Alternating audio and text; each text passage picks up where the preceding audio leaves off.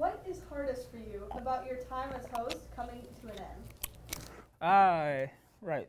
I think really knowing the place I'll be leaving the show in, without my face being the face of the show, it's a tremendous hole I'll be leaving, and that's hard for me to have to live with. Next question. What are your hopes for the future of Off the Wire? I hope one day the show does expand to an Amazon-esque megacorporation that has the power to influence elections and bring on the downfall of democracy. But on a more selfish note, I hope it fails miserably.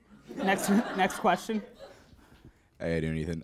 Coach, they beat you up at the three-point line tonight. How are you going to respond in Game 6? Yeah, we got to play better defense. We got to get the rebounds. We got to play smart.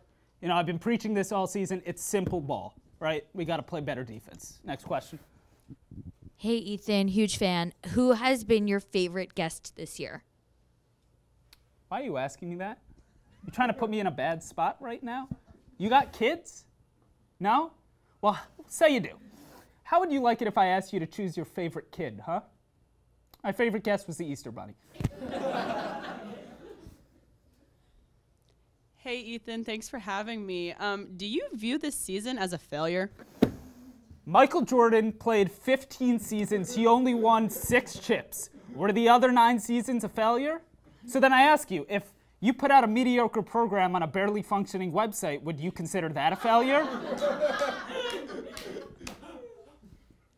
Hey, Ethan, longtime fan, first-time audience member. What's a message you have for your successor?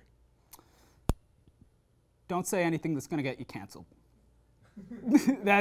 That's all I have for my successor. Also, watch your back.